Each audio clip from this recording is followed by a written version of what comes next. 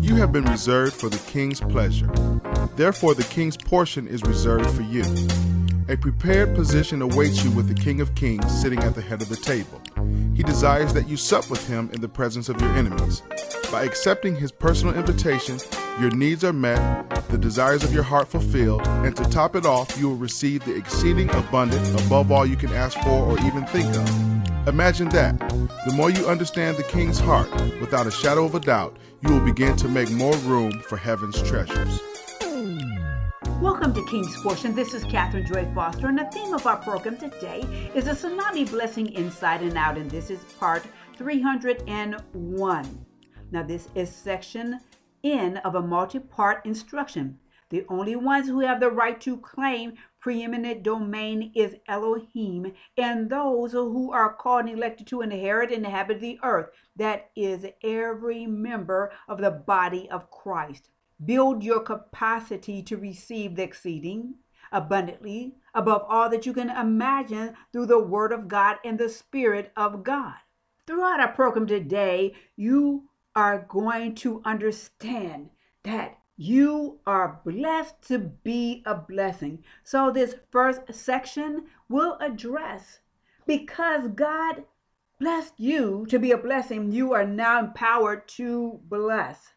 What God has blessed, no one can curse. And what God has blessed, no one can reverse. Proverbs 10:22 from the Amplified Bible says, "The blessing of the Lord brings true riches, and he adds no sorrow to it, for it comes as a blessing from God." Let's see what Jesus has done for us to know that he moved us from the curse of the law to be blessed. And the blessing flows as far as the curse is found.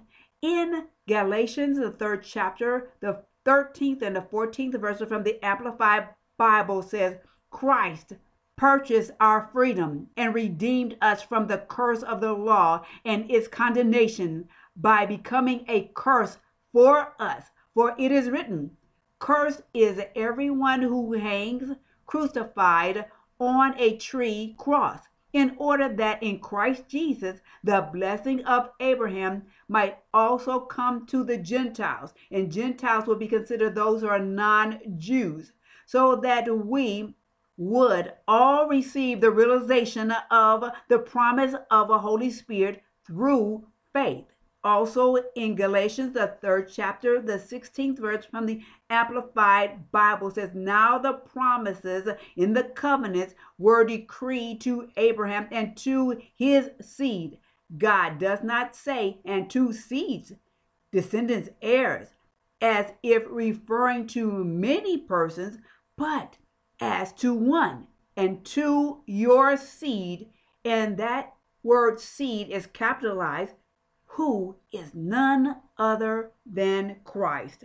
Let's also look in Galatians, the 3rd chapter, the 23rd through the 29th verse from the Amplified Bible. It says, "Now before faith came, we were kept in custody under the law, perpetually imprisoned in preparation for the faith that was destined to be revealed, with the result that the law has become our tutor and our disciplinary to guide us to Christ, so that we might be justified, that is, declared free of the guilt of sin and its penalty, and placed in right standing with God by faith."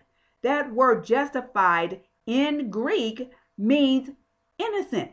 So in Jesus Christ, we are innocent. Then it goes on to say, but now that faith has come, we are no longer under the control and authority of a tutor and disciplinarian.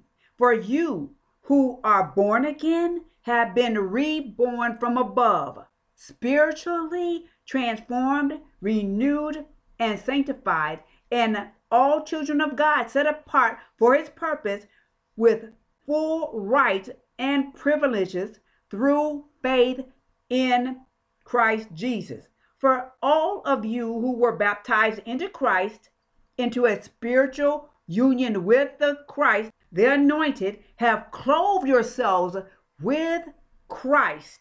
That is, you have taken on the characteristics and values. There is now no distinction in regard to salvation, neither Jew nor Greek. There is neither slave nor free. There is neither male nor female, for you who believe are all one in Christ. No one can claim a spiritual superiority. For if you belong to Christ, if you are in him, then you are Abraham's descendants and spiritual heirs according to God's promise. So we receive our inheritance because we have faith in Jesus and we belong to him when we are saved. Let's also look in Galatians, the 2nd chapter, the 16th verse from the Amplified Bible. Yet we know that a man is not justified and placed in right standing with God by the works of the law, but only through faith in God's beloved Son, Jesus Christ. And even we as Jews have believed in Christ Jesus so that we may be justified by faith in Christ and not by works of the law. By observing the law, no one will be justified, declared free of the guilt of its sin and its penalty. The Amplified Bible also has footnotes for that same scripture, Galatians, the 2nd chapter, the 16th verse, and I want to read that to you. It says, being justified is a legal or judicial declaration of righteousness. Justification has two parts. The first part says being declared free of blame, acquitted of sin, not guilty. Believers are justified because Jesus Christ personally assumed the guilt for our sin on the cross. And the second part is God declares the person righteous, that is placed in a position of right standing with him. A person may not be made righteous by his personal behavior, no matter how good, or by the declaration of any other human being. So you see that this is important. If we're going to have the preeminent domain, we need to know that we can stand before him and ask for the blessing that he has already pronounced upon us. What is a recurring thing we like to share with you throughout our program today? Recognize you are heavily endorsed and reinforced by the kingdom of God that is already within you. Always remain in a position of honor and humility before the Lord. Recognize you are supernaturally endowed with exousia authority and dunamis power. Release your God-given dominion to work in you at the fullest strength to govern the earth by faith. Recover all lost, stolen, and destroyed property, and take new ground. I'll be right back after this message from our program sponsor. Please plan to stay tuned for the entire program today. The Catherine Joy Foster Music Ministries is a 21st century multimedia marketplace ministry. In your discovery, you will find the power of God present to go where you are, to take you where Jesus is, raising you up, repairing you, restoring you, so that you can be as Jesus is in this world. Now available for workshops, banquets, conferences, webinars, concerts, prayer meetings.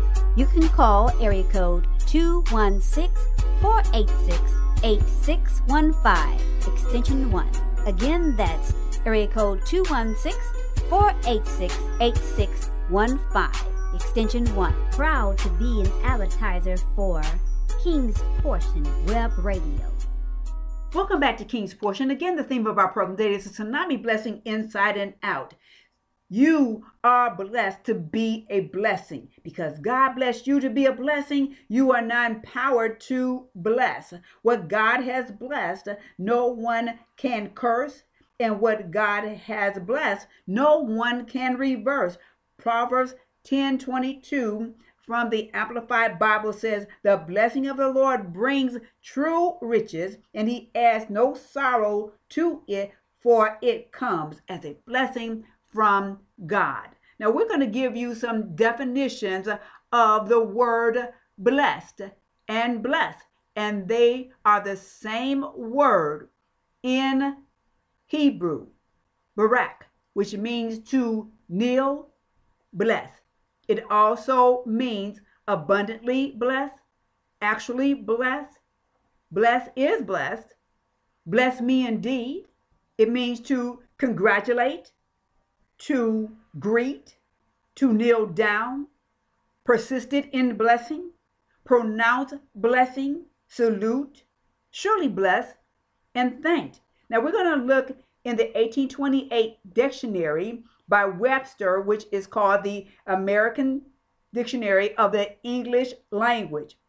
And you can find it online and download it free. And the word blessed in the dictionary means made happy or prosperous, extolled, pronounced happy. And that is in the participial passive. And then it also means as an adjective, happy, prosperous in worldly affairs. So if you have a assignment to move into the world system that God has placed you there, you will have success there. You'll be prosperous there. Enjoying spiritual happiness and the favor of God is another one. And enjoying heavenly felicity. Also the word blessed as a transitive past tense and participle present means blessed or bless. And that's B-L-E-S-T. And I'm giving you some examples that he has in the dictionary. To pronounce a wish of happiness to one, to express a wish or a desire of happiness. And in Genesis, the 28th chapter, the 3rd verse is, and Isaac called Jacob and blessed him. And so we're showing this is the father's blessing on the son. And then another definition is to make happy, to make successful, to prosper in temporal concerns, as we are blessed with peace and plenty. And the scripture he has is Deuteronomy, the 15th chapter, the 4th verse, which says, the Lord thy God will bless thee in all thou doest. And then also it means to make happy in a future life. In Revelations, the 14th chapter, 13th verse says, blessed are the dead who die in the Lord. Another definition from the dictionary is to set apart or consecrate to holy purposes, to make or pronounce a holy. And in Genesis, the 2nd chapter, the 3rd verse says, and God blessed the 7th day and sanctified it. Another definition is to consecrate by prayer, to invoke a blessing. And then Jesus said in Luke, the 9th chapter and the 16th verse, and Jesus took the 5 loaves and the 2 fishes, and looking up to heaven, he blessed them. And then another definition is to praise, to glorify for benefits received. And then Psalm, the 103rd chapter, the 1st verse says, bless the Lord, O my soul, and all that is within me. So you can see a variety of the word barak being used. That is bless, or blessed. Blessing God, blessing ourselves, blessing others, blessing places and things. Now let's look at the word blessing. It is baraka, and that is in Hebrew, and it means a benefit, blessed, blessing, blessings, generous, gift, most blessed, peace, a present. Now that's what it is in Hebrew. Now let's also look at the 1828 Webster's Dictionary. The word blessing that is used as a participle present tense means making happy, wishing happiness to, praising, extolling, and consecrating by prayer. If it's used as a noun, blessing, it is benediction, a wish of happiness pronounced, a prayer imploring happiness upon another.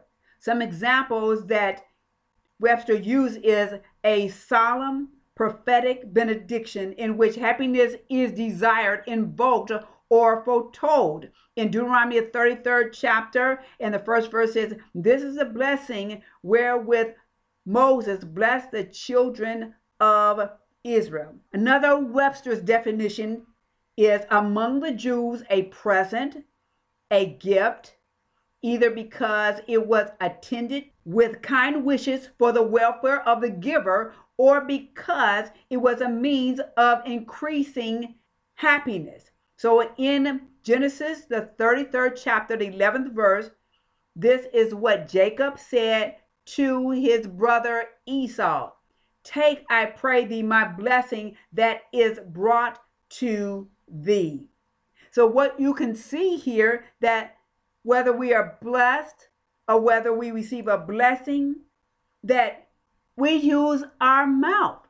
So let's look at a verse to help us direct our speech.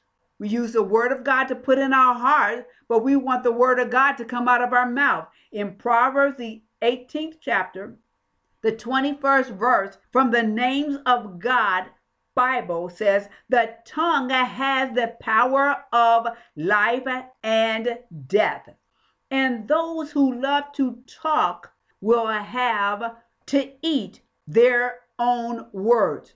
So we have to understand, we have to watch everything that's coming out of our mouth, because we use our words to create, just like Elohim used their words to create the earth as well as us. Now in our program today, you're going to enjoy the music of Keith McKelly as he presents "Loved Me."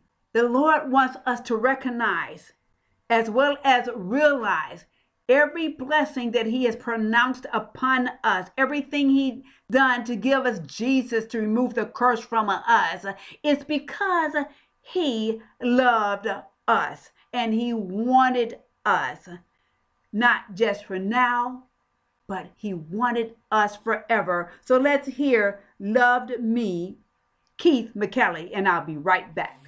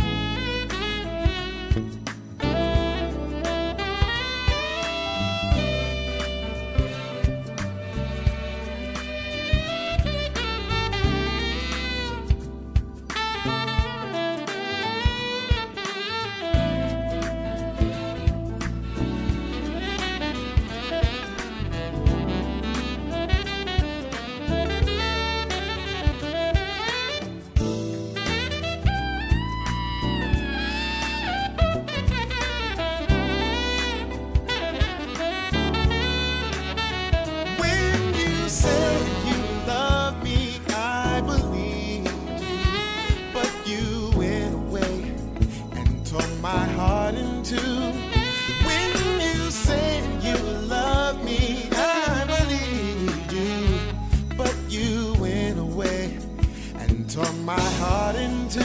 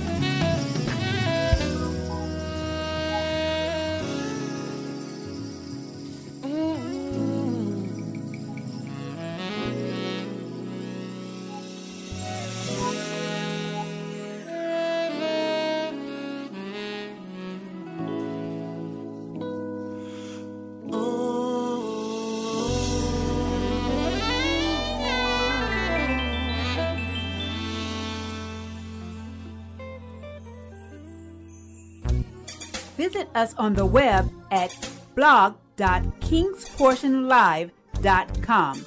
That's blog.kingsportionlive.com. Welcome back to King's Portion. Again, the theme of our program today is the Tsunami blessing inside and out. And this is section 3. And I will continue to address you are blessed to be a blessing.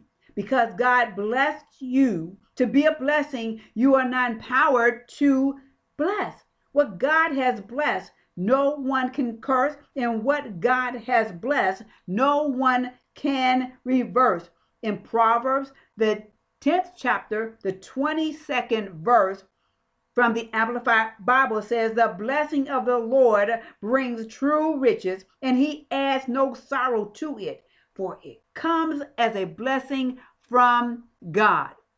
In Genesis, the 1st chapter, the 22nd verse from the Living Bible, it shows how God created the birds of the air, the fish in the sea, and those creeping things upon the earth. And this is what he did, and this is what he said. And this God in this context is Elohim. That's God the Father, God the Son, and God Holy Spirit. And he says, so God created great sea animals and every sort of fish and every kind of bird. And he looked at them with pleasure and blessed them all. He says, multiply and stock the oceans, he told them. And to the birds, he said, let your numbers increase, fill the earth. And then when he made man, and that is in Genesis, the 1st chapter, the 26th through the 28th verse, we're going to use the Living Bible. It said, then God said, speaking of Elohim, let us make a man, someone like ourselves, to be the master of all life upon the earth and in the skies and in the seas. So God made man like his maker. Like God did God make man, and maid did he make them. And God blessed them and told them, multiply and fill the earth and subdue it. You are masters of the fish, the birds, and all the animals. And the footnote says, a man, literally men, someone like ourselves that was, let us make man in our image, in our likeness. Let's also take that last verse, the 28th verse from Genesis, the first chapter, and look at it through the eyes of the King James Version. It says, and God blessed them, speaking of Elohim, and God said unto them, this is man and maid. It says, be fruitful, that is, be productive, and multiply, that is, reproductive. He said, and replenish, that is, restock the earth, subdue, that is, restrain it. And he says, have dominion, and that is the authority and power that is in the preeminent domain, because we're working with God. We can't do that by ourselves. It's over the fish of the sea and over the fowl of the air and over every living thing that moveth upon the earth. And then in Genesis, the second chapter, the first through the third verse from the Living Bible says, now at last the heavens and earth were successfully completed with all that they contained. So on the seventh day, having finished his work, God ceased from this work he had been doing, and God blessed the seventh day and declared it holy, because it was a day when he ceased this work of creation. So that's showing that within our time, we need to have a Sabbath day where we're setting apart, because it is holy unto the Lord, and it also helps us to be revived and renewed. And then in Genesis, the 9th chapter, the first verse from the Living Bible says, God blessed Noah and his sons and told them to have many children and to repopulate the earth. So this was after the flood. And then it says in Genesis, the 9th chapter, the 24th through the 27th verse from the Living Bible. When Noah awoke from his drunken stupor and learned what had happened and what Ham, his younger son, had done, he cursed Ham's descendants. And so what happened is that instead of covering his father up, he looked on his father's private areas and him in that state and left him the same way. And it says, a curse be upon the Canaanites. This is what Noah swore. And he said to Ham's descendants, may they be the lowest of slaves to the descendants of Shem and Japheth, which is the other two sons. And then Noah said, God bless Shem, and may Canaan be his slave.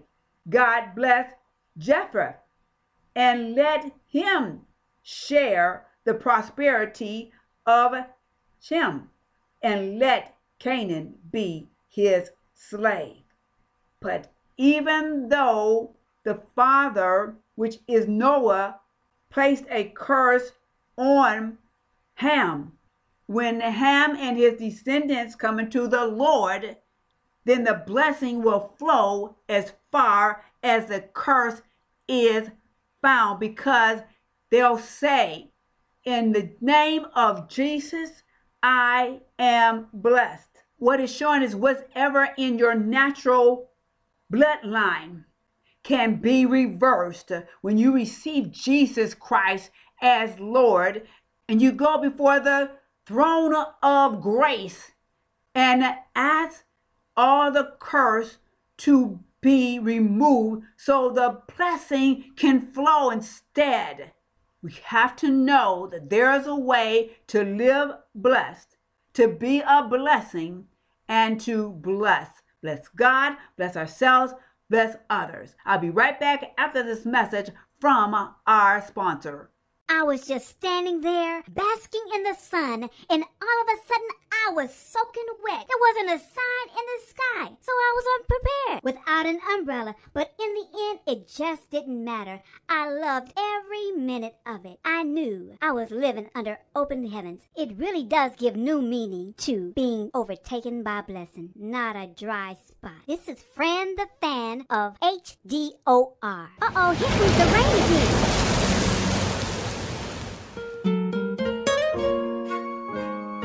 You've been listening to King's Portion Live with web host Catherine Joy Foster. Welcome back to King's Portion. Again, the theme of our program today is the Tsunami Blessing Inside and Out. And this is section 4, and I will continue to address. You are blessed to be a blessing because God blessed you to be a blessing. You are now empowered to bless. What God has blessed, no one can curse. What God has blessed, no one can reverse. Proverbs 10:22 from the Amplified Bible says, the blessing of the Lord brings true riches, and he adds no sorrow to it, for it comes as a blessing from God. Now we're going to look at Abraham's story, and that is in Genesis, the 12th chapter, the 1st through the 3rd verses from the Living Bible. God had told Abraham, leave your own country behind you and your own people and go to the land I will guide you to. If you do, I will cause you to become the father of a great nation. I will bless you and make your name famous, and you will be a blessing to many others. I will bless those who bless you, and I will curse those who curse you. And the entire world will be blessed because of you. Now this is Abraham when he was still named Abram. He was still living at home with his wife among his father, even at the age of 75. So God is speaking to him even though his father was a idol worshiper and he was actually selling idols to others. And this is the footnote that from this verse in Genesis, the 12th chapter. And it says what God is saying, that you will be a blessing to many others, or I will make your name so famous that it will be used to pronounce blessings on others. And then it says the entire world will be blessed because of you. That is, the nations will bless themselves because of you. So now, because we're in Christ, we are considered Abraham's seed and heirs of the promise by faith. Let's also look in Genesis, the 14th chapter, and the 17th through the 20th verse from the Living Bible. And Abraham, when he was still named Abram, it says, and as Abram returned from his strike against Chedorlaomer and the other kings at the valley of Shabar, later called King's Valley, and the king of Sodom came out to meet him, and Melchizedek, which is a king of righteousness, the king of Salem, Jerusalem, which is a king of peace, who was a priest of God, the God of the highest heaven, brought Abram bread and wine. This is show the communion. And then Melchizedek blessed Abram with this blessing. It says the blessing of the supreme God, creator of heaven and earth, upon you, Abram. And then it says, and blessed be God who delivered your enemies over to you. So you can see the double blessing, the blessing that was upon Abraham that Melchizedek pronounced, as well as blessing God. You see, there must be a blessing that is spoken that brings heaven to earth and earth to heaven. And that was it for Abram at that point. Now you have to understand this, that Melchizedek is considered a type of Christ because he had no descendants and there's no record of his birth or death. So this is in the Old Testament when Jesus was actually making visits in the earth to the inhabitants as assigned by God. And it said, then Abram gave Melchizedek a tenth of all the loot, which means he gave them the spoils of war. It's showing that Abraham was tithing unto God through Melchizedek. Let's also look in Genesis, the 17th chapter, the 1st through the 22nd verse from the Living Bible. And we're talking about now a covenant. So anytime I say that it is a contract, actually it is a covenant from the King James Version, even though we're going to read from the Living Bible, and that is a divine constitution of guaranteed pledges. God's pledge to us and our pledge to God. When Abram was 99 years old, God appeared to him and told him, I am the Almighty, obey me and live as you should. I will prepare a contract between us, guaranteeing to make you into a mighty nation.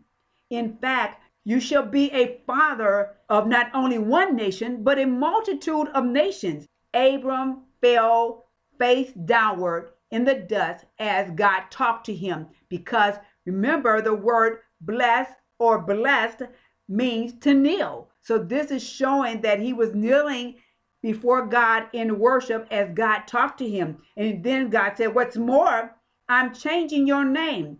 It is no longer Abram, which means exalted father, but Abraham, father of nation, for that is what you shall be. So even though God had blessed him, he's blessing him at another level that was higher than he had at that point. And then God says, I have decreed it. So when God is saying he's decreeing something over you, it means, and it came to pass. And he says, and I will give you millions of descendants who will form many nations. Kings shall be among your descendants, and I will continue this agreement or covenant between us, that is God and Abraham, generation after generation, forever, for it shall be between me and you and your children as well. It is a contract that I shall be your God and the God of your posterity, which is future generations, and that would include us. And I will give all this land of Canaan to you and them forever, and I will be your God. And then God says, your part of the contract or covenant is to obey its terms. You personally and all your posterity have this continual responsibility. That is, every male among you will be circumcised, and that is physically. The foreskin of your private areas will be cut off, and this will be the proof that you and they accept this covenant. Every male shall be circumcised on the 8th day after birth. This applies to every foreign-born slave as well as to everyone born in your household. This is a permanent part of this contract or covenant, and it applies to all your posterity, the future generations, and all must be circumcised. Your bodies will thus be marked as participants in my everlasting covenant.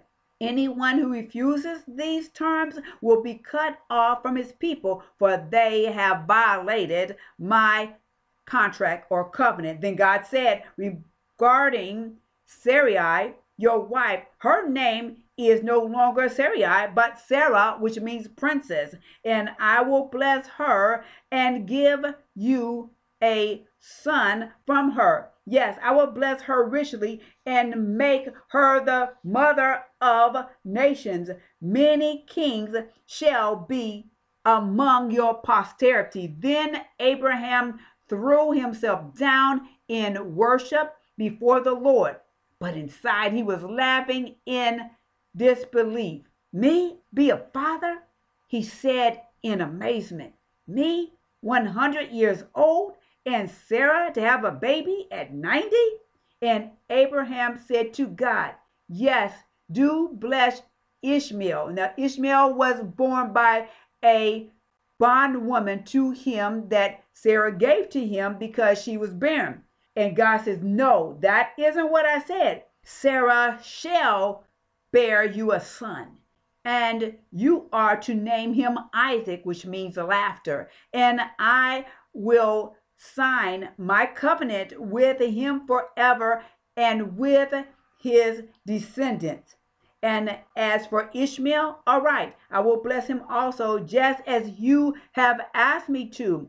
I will cause him to multiply and become a great nation. 12 princes shall be among his posterity. But my contract, my covenant is with Isaac, who will be born to you and Sarah next year at about this time. And that ended the conversation, and God left. So you can see that God was very clear about how he was dealing with Abraham, because he changed his name, because your name is significant as to what your present, your future looks like. And he's saying, I'm naming you that so we can move you on.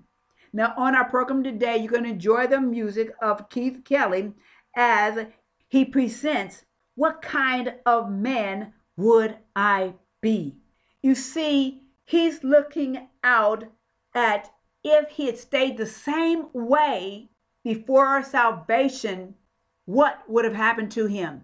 But he really understands that now, as a reborn, that Christ redeemed his life from the curse of the law, and now he is the blessed of God. So we can ask ourselves, what kind of man would I be? What kind of woman would I be? So now we know that we are new creation in Christ when we give our lives to Christ. So let's hear, what kind of man would I be? Keith Kelly, and I'll be right back.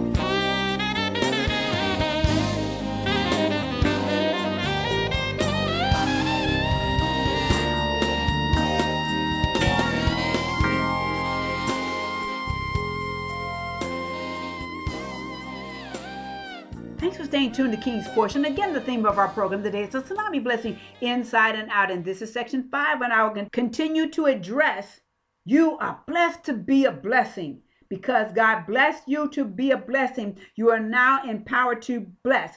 What God has blessed, no man can curse. What God has blessed, no one can reverse.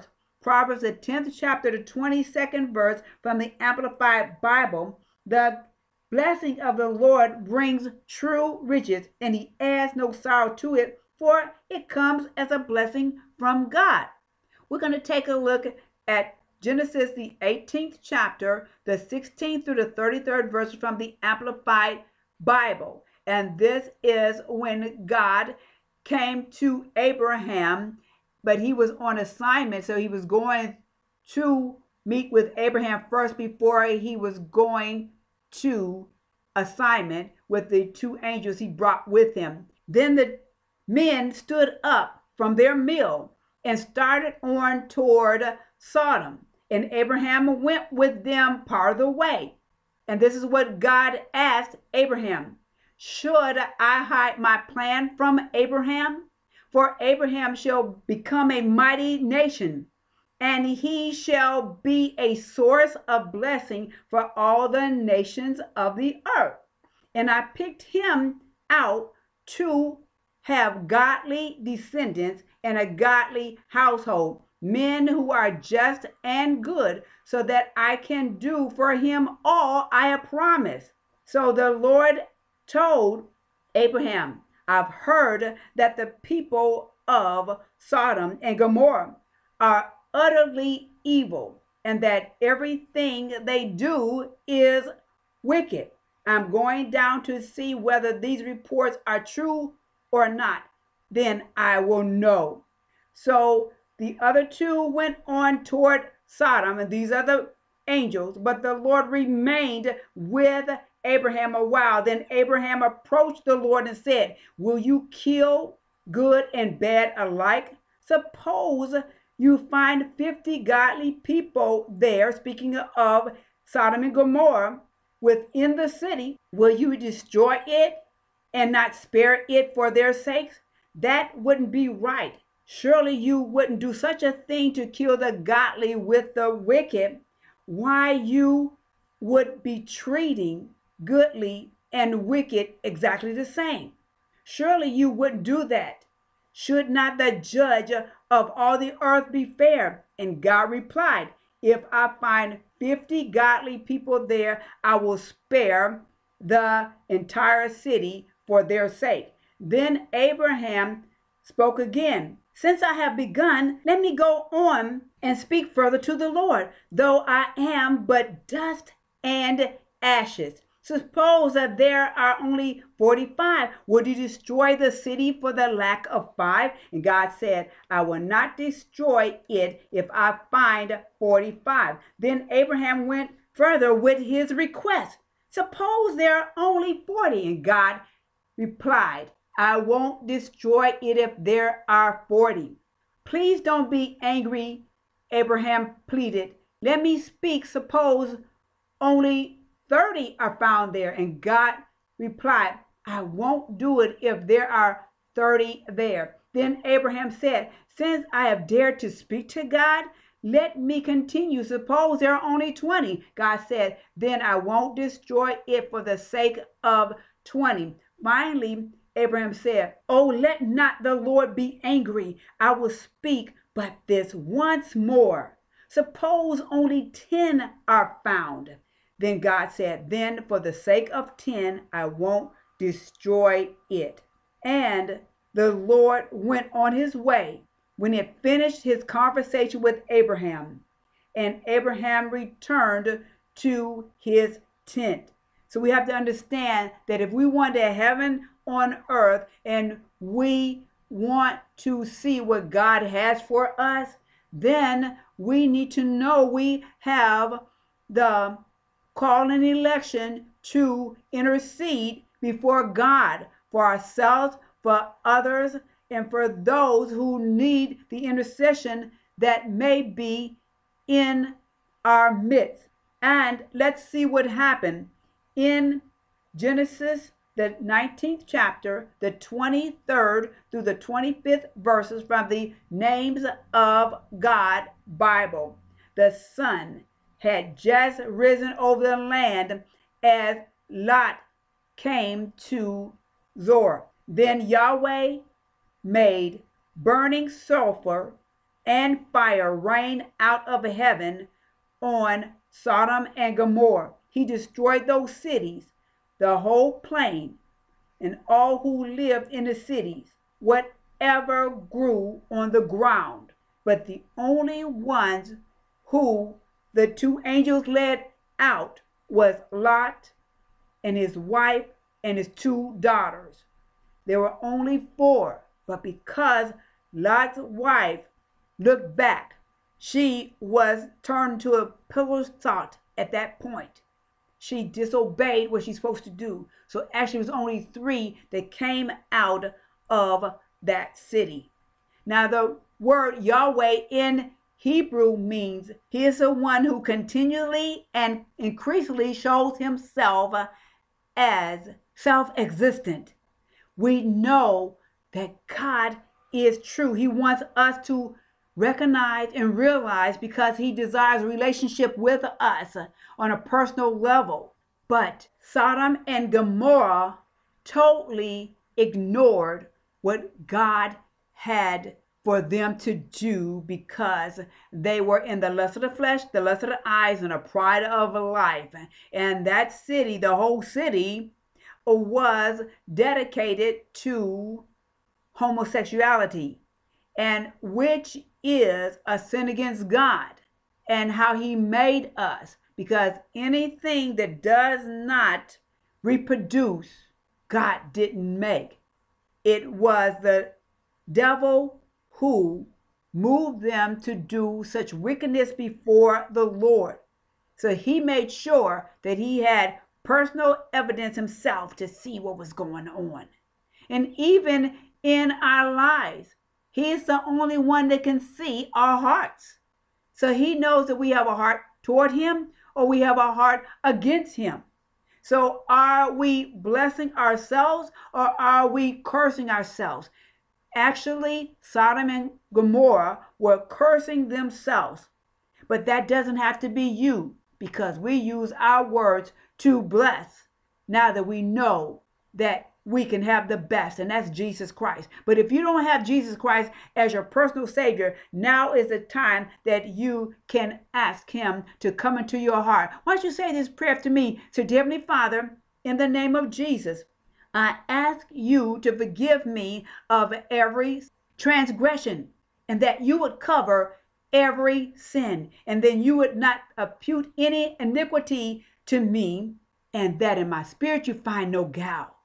That I ask you to cleanse me with the precious blood of Jesus, because I know then I'll be cleansed and I'll be the temple for you to come and dwell in. So I'm asking you, Jesus, to come in my heart, be the Lord and Savior of my life. And I know that old things have passed away and all things are new. And now I'm the newest creation in the body of Christ. And I thank you for my salvation. In Jesus' name I pray, amen. And if you said that prayer, why don't you email us at info@kingsportionlive.com. That's info@kingsportionlive.com. We'll send you some encouragement along the way. Now let's return to the remaining portions of King's Portion Live after this message from our sponsor. We invite you to visit our new interactive website. Please log on to www.kingsportionlive.org. That's www.kingsportionlive.org. We believe that you will discover something that will speak to the royal blood in you. Welcome back to King's Portion, and thanks for staying tuned for the conclusion of our program today, which bears the theme, the tsunami blessing inside and out. And this is section 6, and I'll continue to address, you are blessed to be a blessing. Because God blessed you to be a blessing, you are now empowered to bless. What God has blessed, no one can curse. And what God has blessed, no one can reverse. Proverbs 10:22 from the Amplified Bible says, the blessing of the Lord brings true riches, and he adds no sorrow with it, for it comes as a blessing from God. We're going to look at in Genesis, the 22nd chapter, and this is when the Lord had come to Abraham to offer Isaac as a burnt offering. And this is from Genesis, the 22nd chapter, the 6th through the 18th verse from the Living Bible. Abraham placed the wood for the burnt offering upon Isaac's shoulders, while he himself carried the knife and the flint for striking a fire. So the two of them went on together. Father, Isaac asked, we have the wood and the flint to make the fire, but where is the lamb for the sacrifice? Abraham replied, God will see to it, my son. And that means Jehovah Jireh, God will provide. And then when they arrived at the place where God had told Abraham to go, he built an altar and placed the wood in order, ready for the fire, and then tied Isaac and laid him on the altar over the wood. And Abraham took the knife and lifted it up to plunge it into his son to slay him. At that moment, the angel of the Lord shouted to him from heaven, Abraham, Abraham. And Abraham answered, yes, Lord. Lay down the knife. Don't hurt the lad in any way. The angel said, for I know that God is first in your life.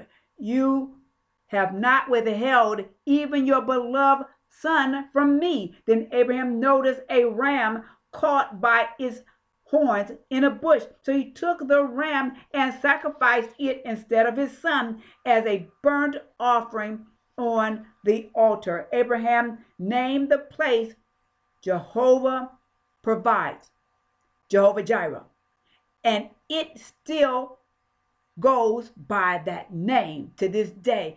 You can see that Abraham had preeminent domain because he named the place something different than it was before they got there. Then the angel of the Lord called again to Abraham from heaven and says, I, the Lord, have sworn by myself that because you have obeyed me and have not withheld even your beloved son from me, I will bless you with incredible blessings and multiply your descendants into countless thousands and millions, like the stars above you in the sky and like the sands along the seashore. They shall conquer their enemies, and your offspring, speaking of us, will be a blessing to all the nations of the earth, all because you have obeyed me. So when he was talking about seed, it was talking about Jesus being the seed, and that because of Jesus, we have the blessing. For all who are in Christ are Abraham's seed and heirs according to the promise. Now let's look in Genesis, the 24th chapter, the first verse from the Living Bible. It says, and Abraham was now a very old man, and God blessed him in every way. So that means in any area, in every area that he was blessed. And then it says, then in Genesis, the 25th chapter, the 5th through the 8th verses from the Living Bible, Abraham deeded everything he owned to Isaac. However, he gave gifts to the sons of his concubines and sent them off into the east away from Isaac. Then Abraham died at the ripe old age of 175. Now, so we can see that our portion is in Christ and is linked to Abraham. But God can bless us, but we can end up cursing ourselves. So this last scripture from James, the 3rd chapter, the 1st through the 12th verses from the Living Bible will help us to change what we say. If you don't want it, don't call it. And if you call it and you don't want it, Say, in the name of Jesus, I renounce that wicked speech, and I pronounce that it is a crop failure and never reproduce in Jesus' name. Thank you, Jesus. So let's listen to this verse. Dear brothers, and we'll say, and sisters, don't be too eager to tell others their faults, for we all make many mistakes. And when we teachers of religion who should know better do wrong, our punishment will be greater than it would be for others. If anyone can control his tongue, it proves that he has perfect control over himself in every other way. We can make a larger horse turn around and go wherever we want by means of a small bit in his mouth. And a tiny rudder makes a huge ship turn wherever the pilot wants it to go. Even though the winds are strong, so also the tongue is a small thing. But what enormous damage it can do. A great forest can be set on fire by one tiny spark, and the tongue is a flame of fire. It is full of wickedness and poisons every part of the body, and the tongue is set on fire by hell and can turn our whole lives into a blazing flame of destruction and disaster, just like in Sodom and Gomorrah, even though it may not have been that sin. Men have trained or can train every kind of animal or bird that lives and every kind of reptile and fish, but no human being can tame the tongue. It is always ready to pour out deadly poisons. Sometimes it praises our Heavenly Father, and sometimes it breaks out into curses against men who are made like God. And so blessing and cursing come pouring out of the same mouth. Dear brothers and sisters, surely this is not right. Does a spring of water bubble out first with fresh water and then with bitter water? Can you pick olives from a fig tree or figs from a grapevine? No, you can't draw fresh water from a salty pool. So we'll make sure that we understand that so we can keep in line how we should use our mouth to bless what God has blessed and allow Him to have the right of way in our hearts as well as our mouths. How we like to leave this program today. Enlarge your territory to bring heaven to earth. Enlarge your heart to receive God's vision and provision. Enlarge your mouth over the enemy and give him no room to cause any division. Make it impossible for Satan to ever breach your property line. Be the triple threat that employs, number 1, the word of God, both logos and rhema, and number 2, the blood of the Lamb, and number 3, the name of Jesus. This is Catherine Joy Foster for King's Portion, where we speak to the royal blood in you. You have been listening to The King's Portion with radio host Catherine Joy Foster. Today's podcast is available for download. Log on to blog.kingsportionlive.com or email info@kingsportionlive.com.